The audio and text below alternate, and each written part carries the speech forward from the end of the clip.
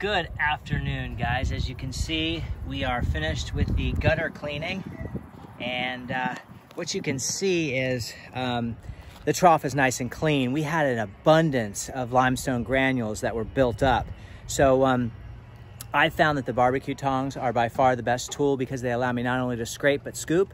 And then we bring a plastic bag up, a heavy duty plastic bag, and that bag's probably upwards of 35 pounds, maybe even 40 pounds of limestone granule that had collected inside of this gutter trough. Now what I've done is I've used my barbecue tongs to push all the debris out of here and then collect that into the bag over here, which I then toss off the roof tied up. And as you can see, I've got that Flexzilla hose with just a standard hand sprayer, and I bring that up here to clean out those gutter troughs. And I wanted to show you guys what that looks like and some of the things that we do. Now we have had to move our rig, as you guys can see over here. We've got our rig in the cul-de-sac.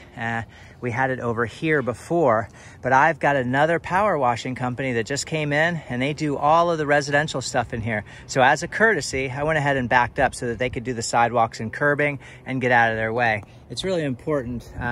Competition is great, and it's really important to work together and to be as friendly as possible. And you never know, you may need them in the future, or perhaps they may need you in the future. So it's always really good to maintain relationships with people and not get nasty. Now obviously I was there first, I didn't have to move at all, but I did that so that they could do that curbing and those sidewalks without splashing any SH on my vehicle. And we have commenced forth a nice relationship together. And I have some large commercial projects that I do, and oftentimes I need professional people with professional equipment that really know their stuff. And so far, from what I've seen from this fella who owns this company, it's very, very professional. So as you can see, there's his rig in the background there.